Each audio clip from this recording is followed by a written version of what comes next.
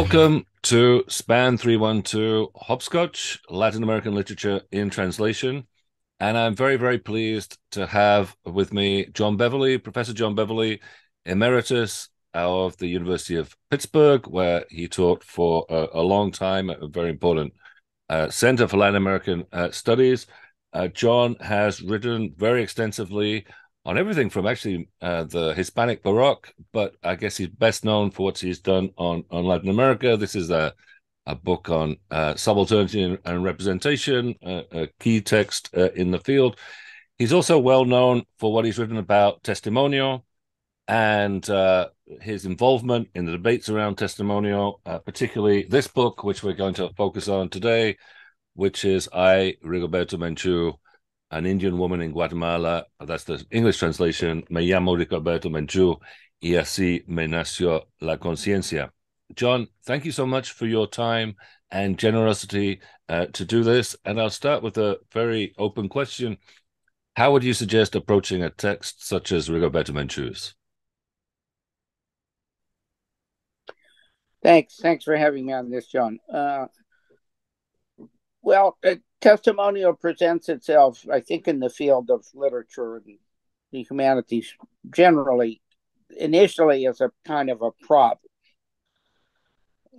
because it appears as journalism on the one hand, or as what social scientists call oral history on the other hand. But it's not exactly journalism. It's a book. It's a book-length narrative, somewhat autobiographical narrative, usually. And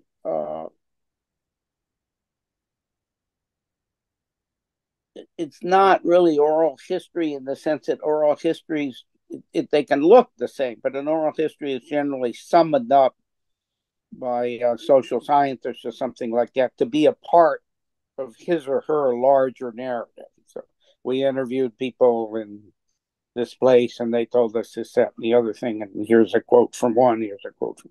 No, it's meant to stand alone as possessing its own power of narrative authority. And so it's not subsidiary in that sense to academic projects in the way oral history is, and often it has indeed a commercial life of its own. In Venezuela, some testimonials became TV series, for example. Rigoberta Menchú has become sort of became for a while a kind of international bestseller, or cause célèbre for a while, especially when she won the Nobel Prize for Peace in 1990, maybe, something like that. Clearly, that was related to her, to the reception of her testimonial and the way it was spread by academics like myself and people in human rights movements and in Guatemala movements, Central America movements. It kind of got spread. But in its origin, for me as a literary critic, the question of testimonial was primarily a literary question. When you start reading things or becoming aware of things like Rigoberta Menchú, then you look around your library and you start pulling down. And that was what I did in my first article in Testimonio. I started pulling out books that I thought fit an idea I hadn't quite formulated yet of testimonial, but Rigoberta Menchú was kind of the model. And I discovered about 40, including a book by William Burroughs called Junkie, and some of them were about criminal life, not about guerrillas or politically correct people, but they all had this quality of being, I think my definition was, so I had to define testimonial as a genre. That's a literary critical problem, right? If it's not just journalism and it's not oral history and it's not fiction, clearly, but it has somewhat of a character of a fictional narrative of taking you through a piece of time and a sequence of events, maybe with a bit of a Bildungsroman put into it, a novel of formation. The narrator is changing as the narration goes on. I thought maybe that's just a new genre, or at least that's the way I was thought to think about it initially. And then I arrived at a definition, which is that a testimonio is a novel or novel length narration told in the first person by a narrator who is also a witness or protagonist to the events that he or she narrates. That was my definition, right? Because often these narrators come from either subaltern sectors where literacy is not presumed or not widespread, or if they are literate, require some kind of intermediation to get their story out in a printed form. There's usually an interlocutor involved who's a writer or journalist or something like that, who then kind of puts the testimonial into shape and arranges it for it to get published. In the case of Rigoberta Menchú, that was a Venezuelan anthropologist, Elizabeth Burgos, the wife of the famous French revolutionary Regis Debray, right? Ex-wife. So I think that role of intermediation is important too. The testimonial is not a thing in itself, even though I do define it as a genre. It's always in a relational sense. It almost always involves an intermediation of some sort by a person from a different social situation or class than the narrator. And that introduces problems, right? Yeah. So I wonder, as you say, it's not as if there weren't precedents to a book such as Rigoberta's, even with the use of intermediaries. For instance, Esteban Montejo, his autobiography in the 1960s in Cuba. What do you think it was in the 1980s? What was going on in the 1980s that suddenly there was this intense interest in an explosion of testimonials in Latin America, especially perhaps, but also elsewhere? And why do you think it at the same time ran into such opposition at the very soon after the emergence of interest in this genre? I think the main thing is, I mean, we wouldn't have called it this in the 80s, but I think the main thing in the 80s was globalization, or the beginnings of globalization of Latin American economies. I mean, in retrospect, we can look back and see the Guatemalan Civil War that Menchú talks about, or the Proceso in Argentina, or many other processes. Certainly Allende, the defeat of Allende in Chile and the dictatorship there, as initial moves in a general process of neoliberal and globalist transformation of Latin America, but also of many other parts of the world. So globalization lays bare, it seems to be, almost like a river that scoured out vegetation and sediment that was there. Now you see bare spots. And those bare spots are usually of people who are really being screwed by globalization, or have fallen between the cracks in some kind of way. The other thing, I guess, is that the 80s is a period, and they're related, of course, the period of collapse, relative collapse of the left in Latin America, right?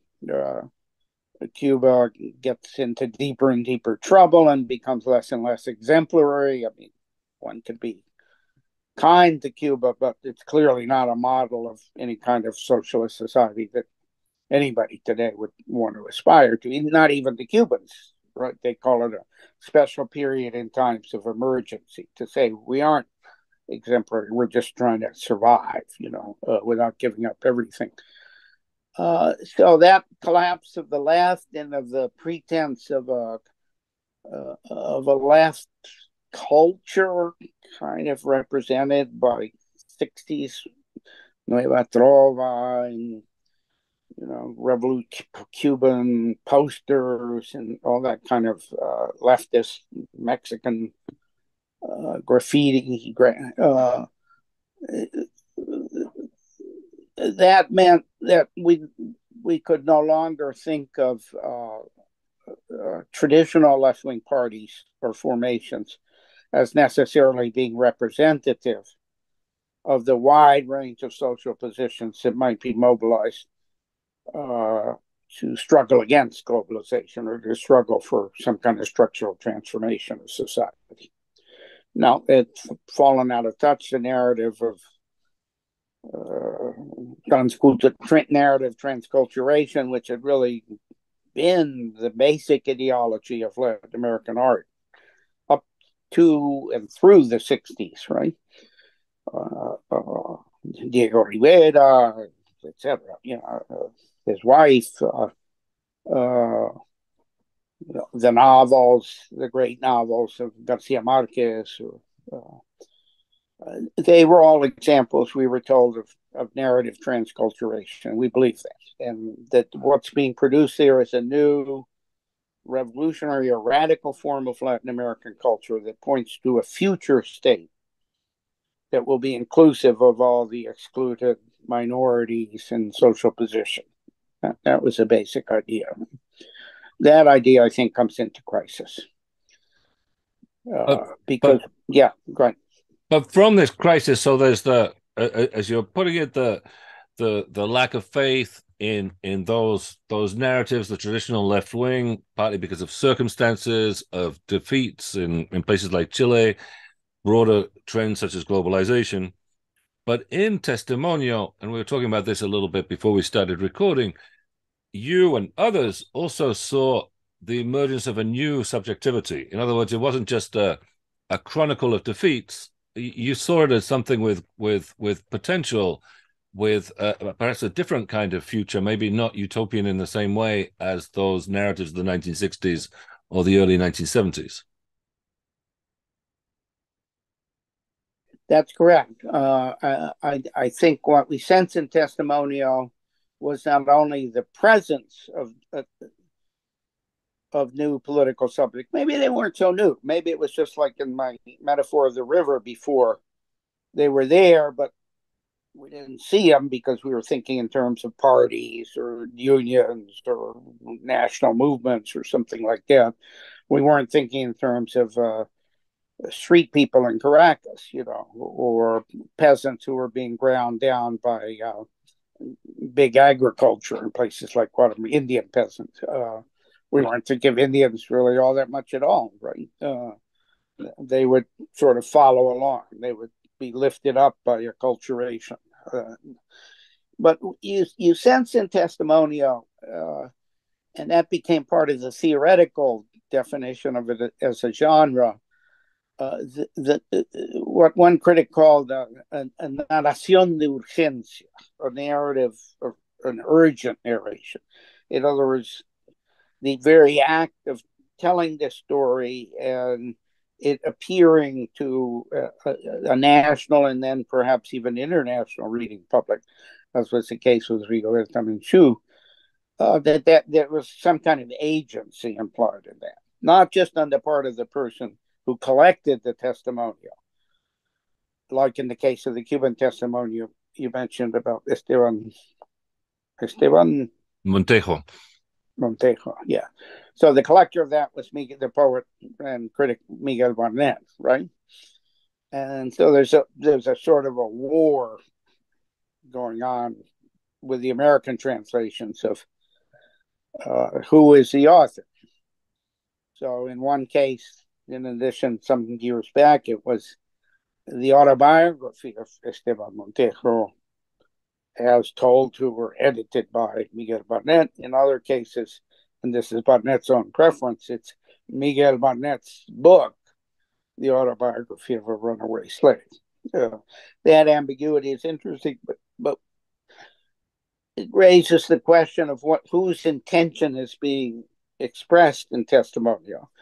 And many critics of Testimonio attacked Testimonio for pretending to seem to represent a proletarian or subaltern or whatever minoritarian agency, when in fact it was the agency of the critic in pushing the text and how that helped his or her career and academic politics and stuff like that. That was the main attack against Testimonio from the left, right?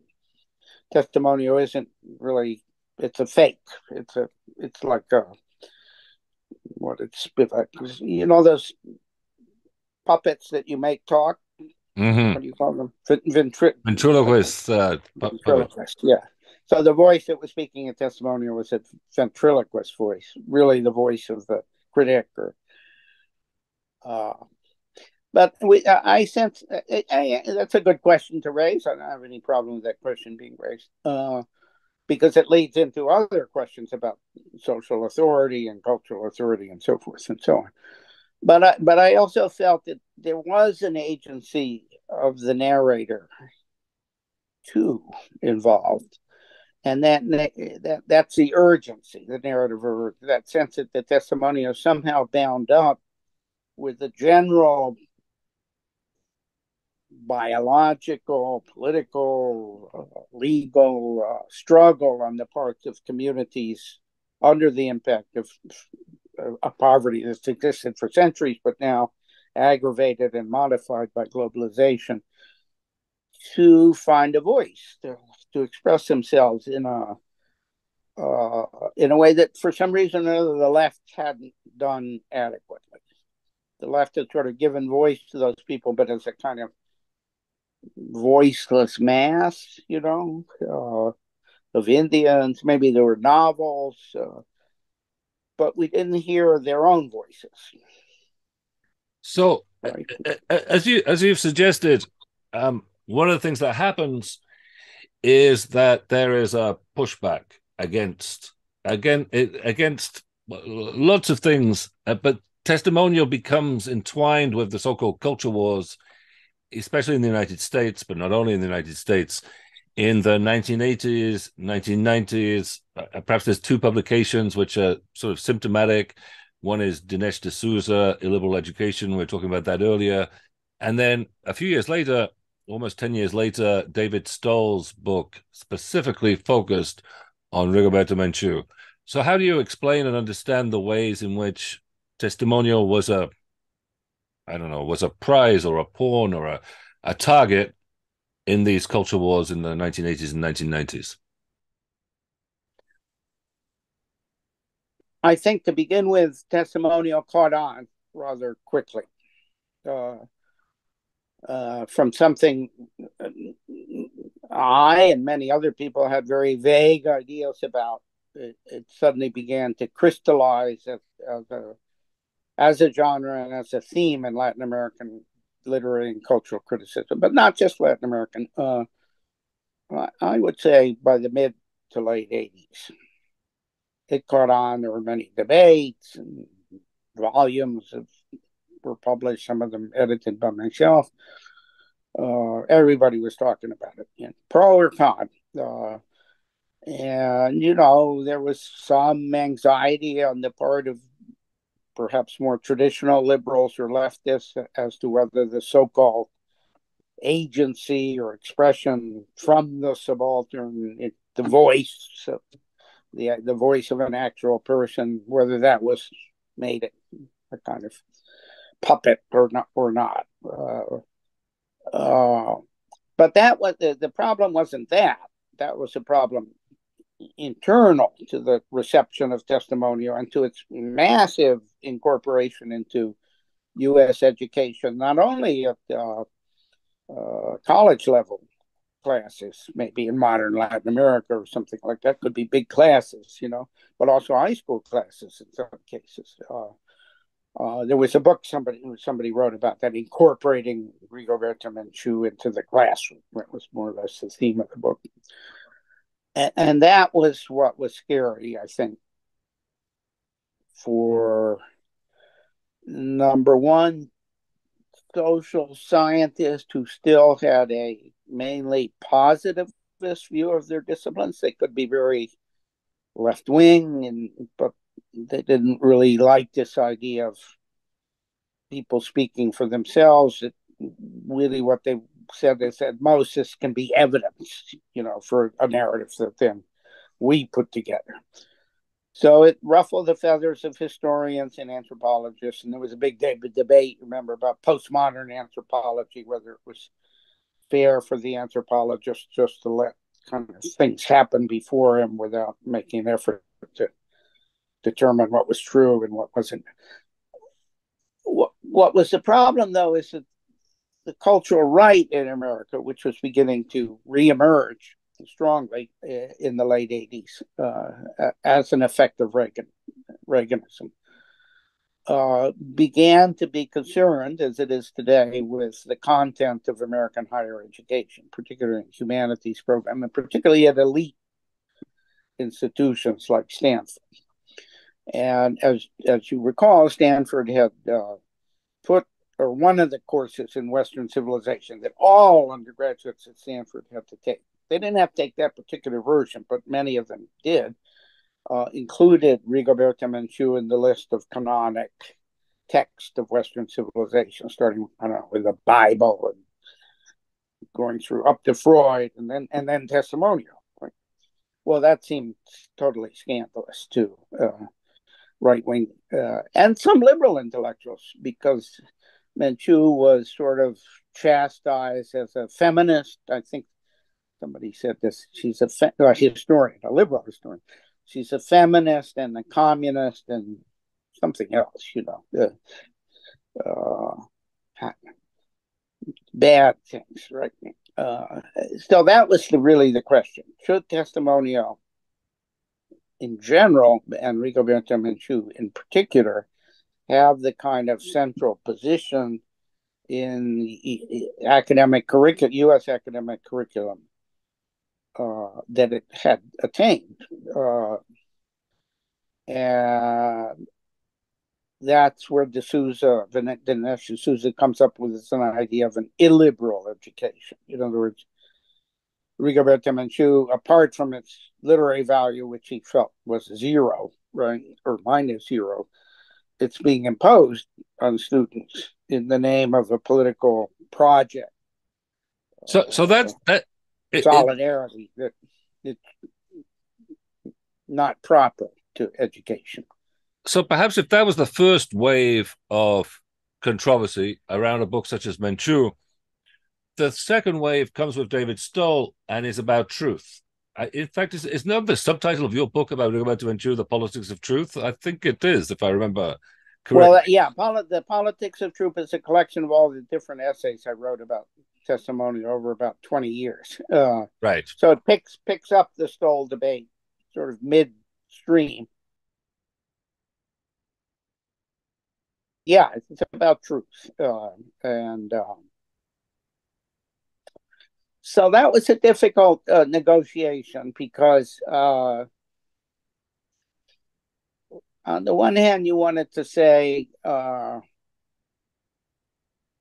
Testimonio represents a kind of truth of experience, perhaps, because it has to be based by definition on direct experience and witness of direct experience. Can't be made up. It can be made up, but then it's a fake testimonial, right?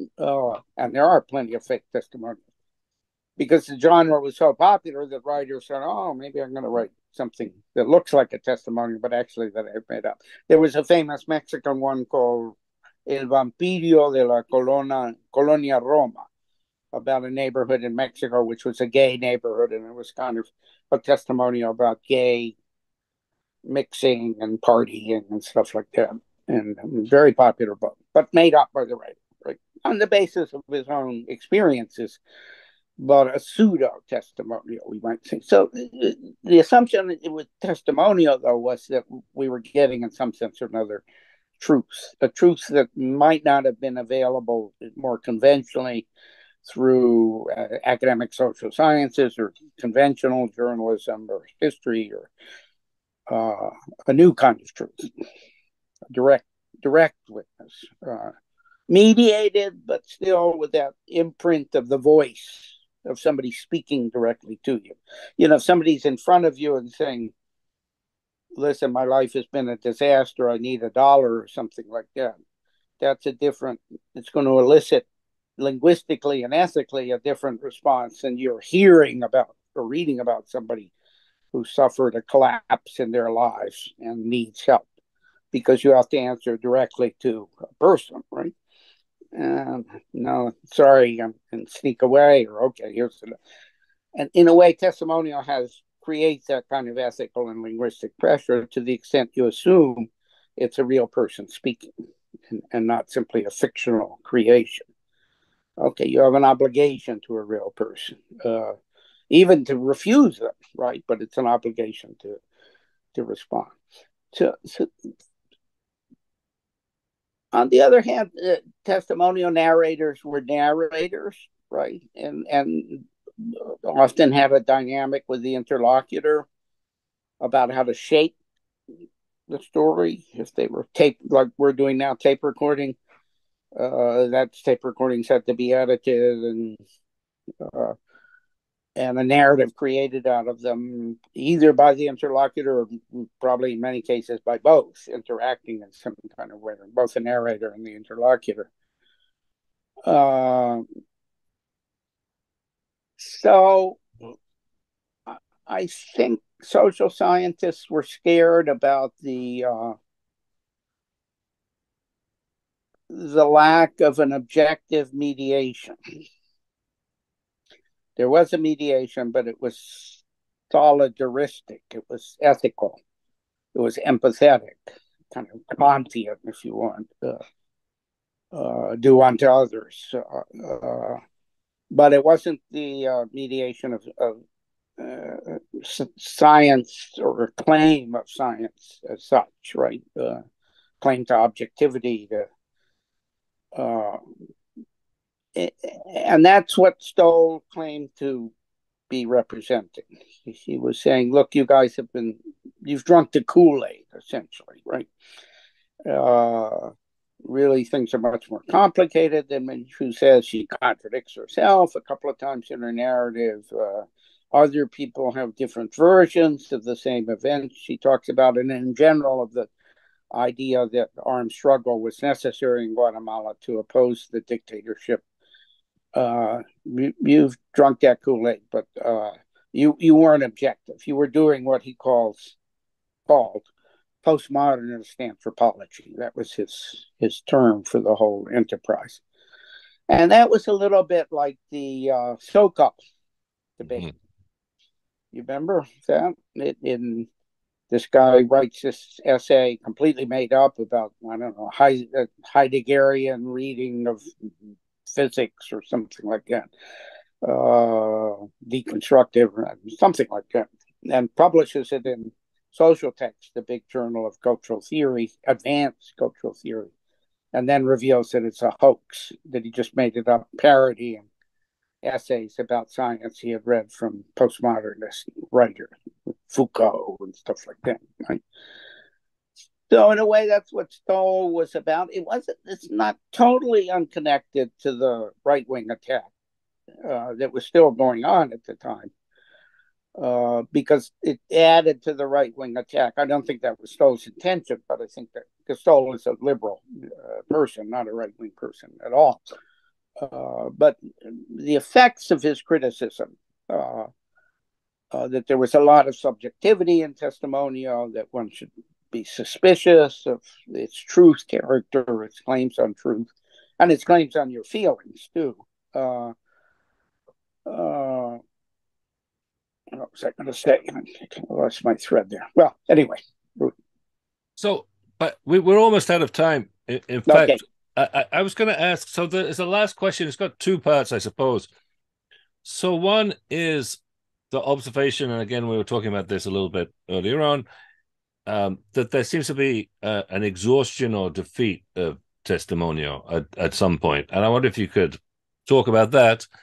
But the second part, or the second element, would be then, what does it mean to read somebody like Rigoberta Menchú in 2023 after after all that's gone on in the last 40 years, and then perhaps in this new, this new post-Trump, um, I don't know, post-truth as well, like atmosphere or environment in which we find ourselves.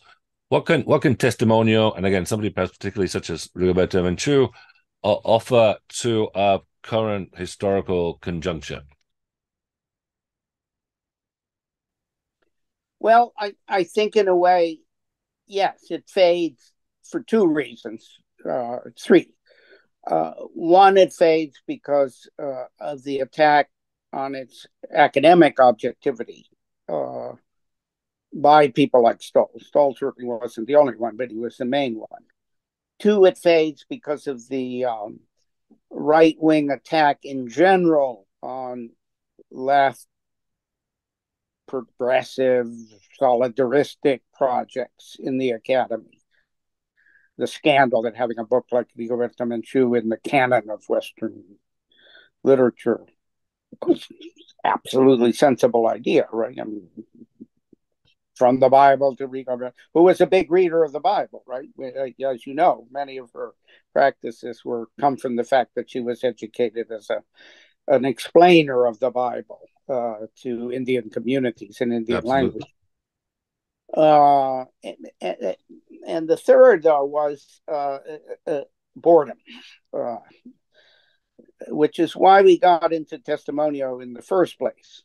We got into Testimonio because we were looking for something fresh after the great novels of the boom and all the hyped up revolutionary culture, the Nueva Trova, and politically correct kind of.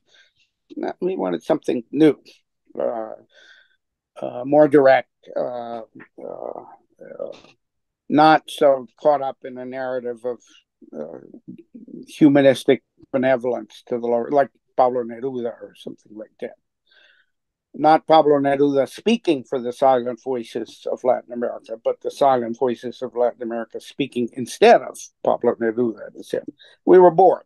We were bored with the great achievements of Latin American literature and with Latin Americans. The achievements that had brought us into the field, but have now, by a formalist logic of defamiliarization, become themselves too familiar and too pseudo-essential. Right? So we wanted something that would, just in a purely aesthetic sense, break with that familiarization. And Testimonio was certainly that. It did break with that familiarization. And you could enjoy the break in the form of a new form of language and a new form of narrative, especially the language, kind of more popular lower class Spanish with mistakes and so forth and so on. But then that happened to Testimonio itself. Mm-hmm. It became familiarized, and therefore it lost its aesthetic oomph. And when it loses its aesthetic oomph, it loses, in a way, its ideological oomph too. The aesthetic and the ideological are totally tied up there in a question like Testimonio.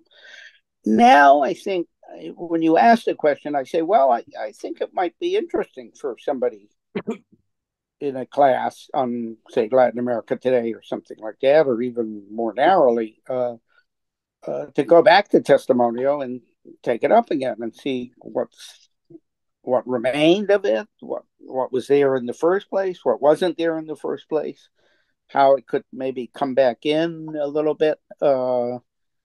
I've been impressed. I was drafted into a project on literatura cartonera. You know what that is? Yeah. They had a big conference in Germany, and cartonero people showed up, and we actually made some cartonera books. And I had the feeling that the cartonera practice connected in some kind of way with what 20, 30 years ago was the Testimonio thing, a new kind of practice, collective, from below, going around traditional publishers and sort of self-publishing in an exciting new way. Limited, but interesting. So I would say if I were to take Testimonio off, I might connect it with a phenomenon like Cartonera. There was a book by Jose Rabasa's daughter. You know her? I don't know him. She did a very good book for the series we edited at Pitt, Illuminations, on new circuits of book circulation. It's sort of an anarchist book, right? She's into anarchism and all these circuits of call it John Holloway, that kind of thing, right? New circuits of production from below and exchange and in the production of books themselves. Uh, that short circuit the traditional hierarchy of the editoriales and stuff like that. So I would put it in connection with something like that. New social things going on in Latin America. Some of them evident in the new left, right? The new left that appears in the last couple of years. It has a lot to do with street demonstrations, like in Colombia. There were massive Arab Spring type street demonstrations a year ago. Many people were killed. And so that there's a kind of culture going on there that I don't think we have a good hold on yet in Latin America because it's a little bit in advance of what we do as professors or teachers. But it's there.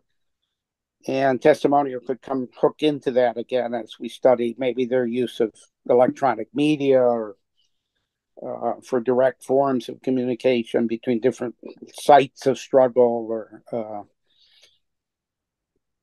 I think it's worth taking up again because while it went out of favor for a while, it can always be brought back in, right? Just the same way you can bring back in a crappy 19th century novel and say, well, it's kind of interesting to read this novel because it shows us a lot about what Latin Americans thought and believed, Latin American upper class people back then, and we can see the holes in it. So, Well, I think so criticism too. is always supposed to criticize, right? So, Testimonio could come back in as something to be critically examined in a fresh way, and in relationship to the new forms of cultural interplay. I certainly do think so. It's fascinating what you were just saying, and that would take us elsewhere, and we don't have time about the the electronic, for instance, the internet, the ways in which perhaps we don't need, or people like Elizabeth Burgos or Miguel Barnett are not seen as quite so necessary in the same way as if you've got WhatsApp or a telephone or Twitter or whatever. But then other kinds of intermediaries who are different from your Elizabeth Burgos's and Miguel Barnett's may still retain a certain amount of importance. But that takes us elsewhere, and we are out of time. But John, this has been really helpful, a fascinating account of the rise and fall of Testimonio, what was at stake in the debates and discussions about the genre, and some thoughts there about why we might want to return to it now. Thank you so much for your time and your expertise. This has been a fascinating and fantastic conversation. Thanks, John. Nice to connect after so many years.